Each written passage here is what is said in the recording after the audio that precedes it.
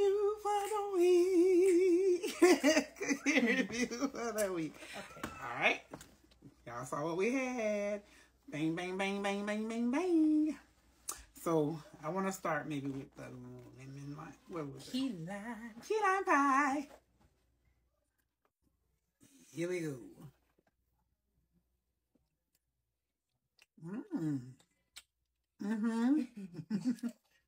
Okay, Crumbl. My little jaw. Locked up on me. I'm not supposed to have this, but it's getting 10 out of 10. It's all, yeah. Key lime pie. Next, we're doing blueberry muffin. Blueberry muffin. I'm cutting it again because Teryn ain't gonna get me. Let's see. Go. Scared. It smells good. Going up. Oh, yeah. All right. So this is like better than your salty, like blueberry waffle at Waffle House. I think it's It's given. It's a 10. Definitely 10. Next, we're doing churro. Churro. Let's see. That means a lot of cinnamon. Oh.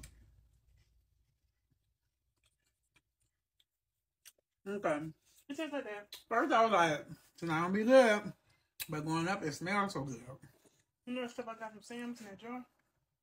Or the sticks you get from Sam. This is. Okay. I'm gonna give it an 8 out of 10 because the blueberry so far is my favorite. It's Coming in a hard second, key lime pie.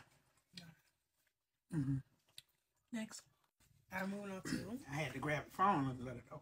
Chocolate cookies and cream. Chocolate cookies and cream. I'm cutting it some more. Right?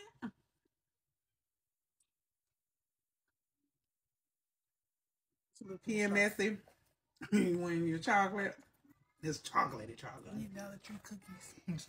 I don't even taste the cookies and cream. Okay. I guess I don't. Like Dollar Tree cookies. It's all right.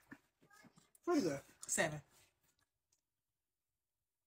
What'd you give me? Pass the pink sugar. We're gonna skip that. We didn't like that one last time. It's like y'all remember. We're just gonna have to muddle through that one. Okay. That's for the kids. And the chocolate chip. Y'all already know what it's giving. Let's hopefully it's this is my best friend right here. I know since turning the video off. I don't want that guy. Thank you, Crumbl. Bye, y'all.